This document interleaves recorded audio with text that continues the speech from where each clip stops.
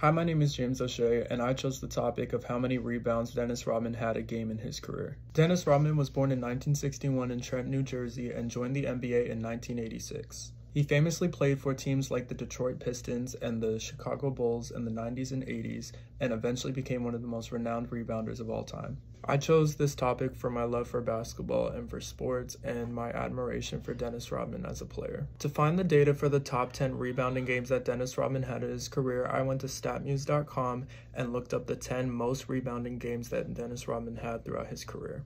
I found the mean of the values by adding all the values together and then dividing it by the amount of values present. To find the median, I took the two numbers 28, 29, and took that sum and divided it by 2. Because the sequence of values did not have two reoccurring values, the mode is 0 because there is no two numbers that are the same within the sequence.